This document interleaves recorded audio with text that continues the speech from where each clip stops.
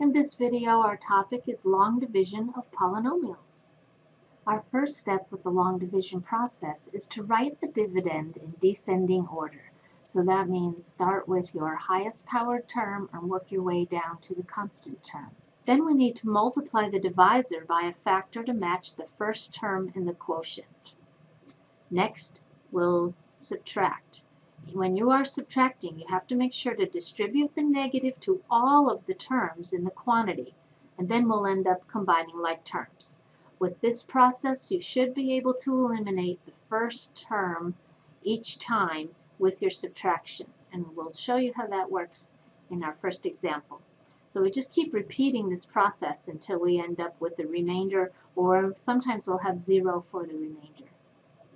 So here's our first example, x squared plus 5x minus 6. The divisor is x plus 6. So we are going to end up subtracting something from x squared plus 5x minus 6. In order to figure out what is getting subtracted, our goal is to try to eliminate x squared, but we're starting with x. So over here to the side, I'm starting with x, and I need to somehow match x squared so that when I subtract it, it goes away. So x times something makes x squared. That would be x. So x is going to be written right up here. Now I'm going to multiply x times each term in the divisor. So x will be multiplied by x and then by 6. X times x is x squared. X times 6 is positive 6x. Notice how x squared and x squared are exactly the same. So when I distribute this negative, it actually changes the sign of every term in the quantity. And now you can see how x squared minus 6x are eliminated. And that was the whole goal. So 5 minus 6 would make negative x, bring down your last term, and start the process all over again. So I want to make sure I have this subtraction set up and ready to go. That way, these parentheses remind me to distribute the negative. So again, I'm starting with x. I'll be multiplying it by something to make this first term eliminate. So if I'm trying to match negative x, I can see that multiplication of negative 1 is needed.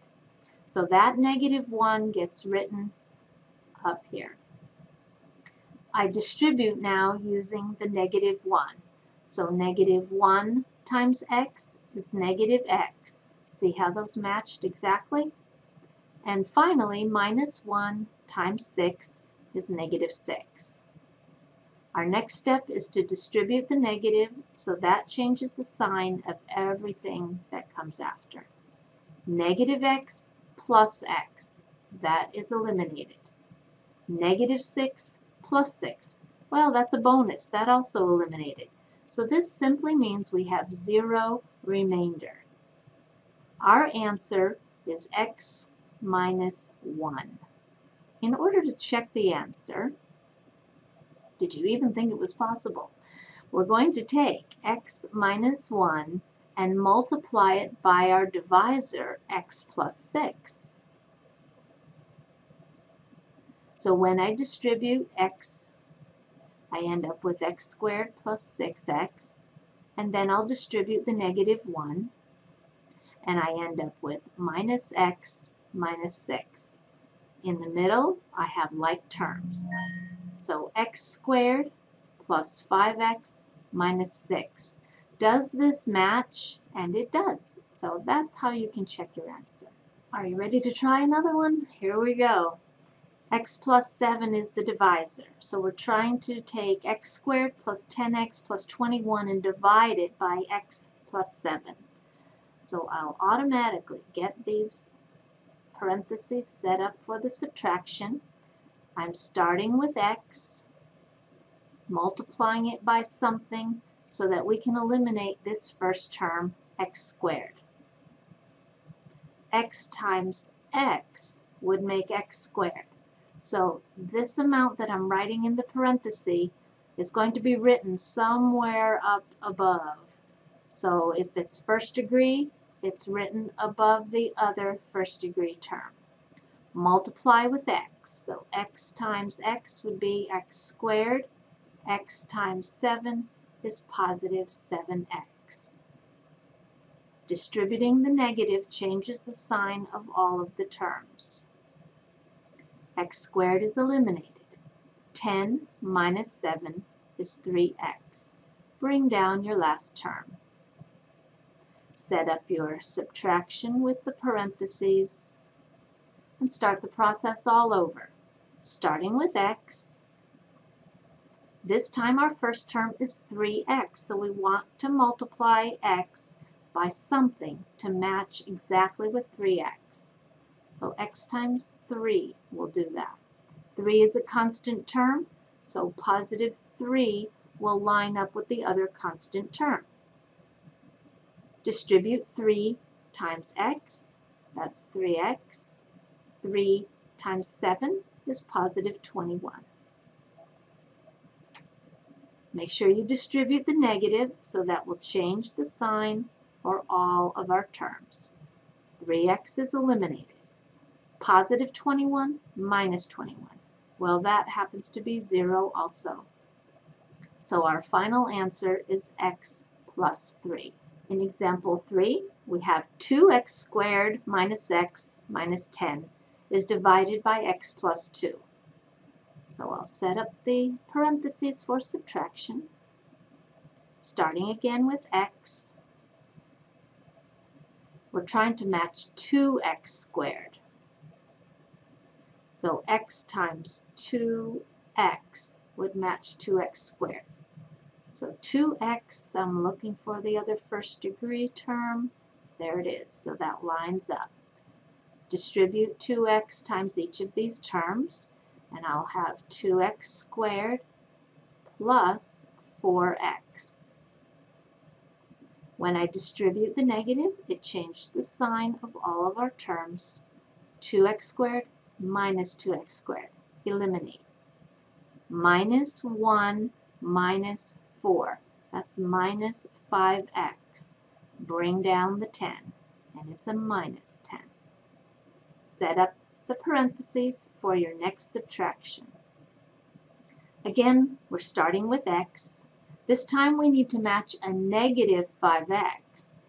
So x times minus 5 will match negative 5x. So if you were wondering, would we ever have subtraction up here? We will.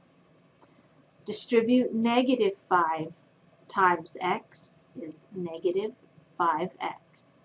Negative 5 times 2 is negative 10.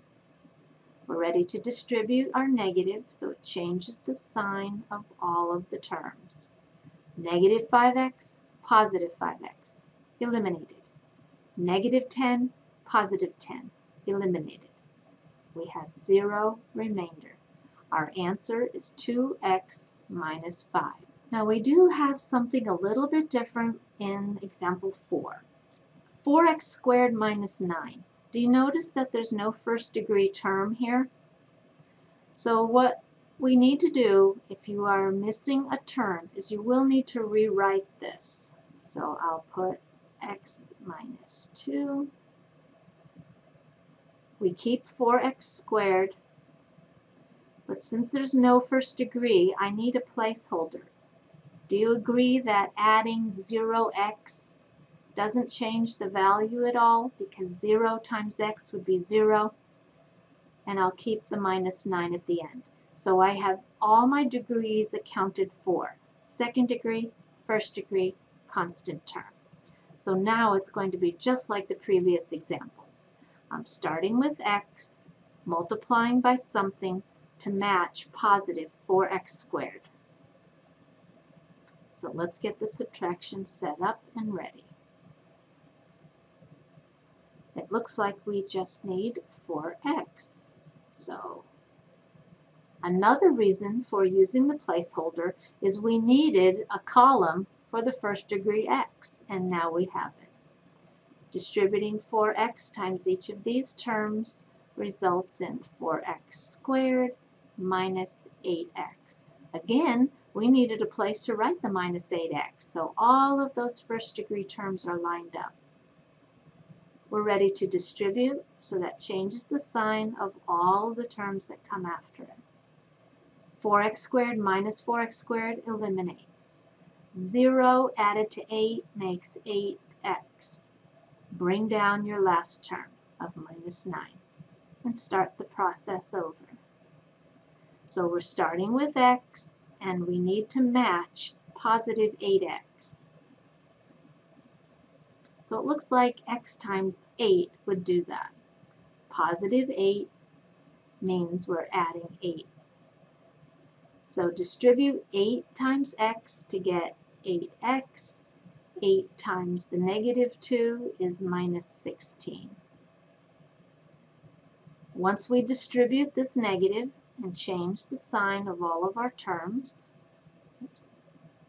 we can see that 8x and negative 8x are eliminated. Negative 9 and positive 16 are going to make positive 7. Well, we don't have any more terms to bring down, and we didn't end up with 0 this time. So 7 is the remainder. But we don't write R7 like back in grade school. Since it's a positive 7, we will add the remainder. 7 becomes the numerator of the remainder, and our divisor, x minus 2, is the denominator of the remainder. So that looks kind of complicated, but this is our solution right here. In our last example, we have 6x squared minus 19x plus 12, so it looks like every degree is accounted for. We don't need any placeholders this time. But we're not starting with x. This one starts with 3x. So starting with 3x, we're trying to make a match for positive 6x squared. So let's set up the subtraction to get it ready. So 3 times 2 would make 6, and x times x would make x squared. 2x will be written above in the first degree column. Multiplying 2x times each of these terms gives us 6x squared minus 10x. Don't forget to distribute that negative. It changes the sign of the terms in the quantity. So 6x squared minus 6x squared is eliminated. Negative 19 and positive 10 would give us minus 9x. And finally, bring down the positive 12. Set up the parentheses for subtraction. So when I begin with 3x, I want to match negative 9x. So that looks like negative 3 is missing. So I will have subtraction of 3 written above. When I multiply through with negative 3, I match negative 9x. And negative 3 times negative 5 would be positive 15. It's time to distribute the negative, which changes the sign. Negative 9x and positive 9x are eliminated, but 12 and minus 15 don't eliminate. I will have negative 3 remaining. So we have a remainder that happens to be a negative number. So that tells us we will be subtracting a fraction. 3 goes in the numerator, and our divisor of 3x minus 5 is our denominator. Don't use the negative again. I've already included the negative with this subtraction symbol. So if your remainder is a negative number, you subtract the remainder. If the remainder is a positive number, you would add the remainder.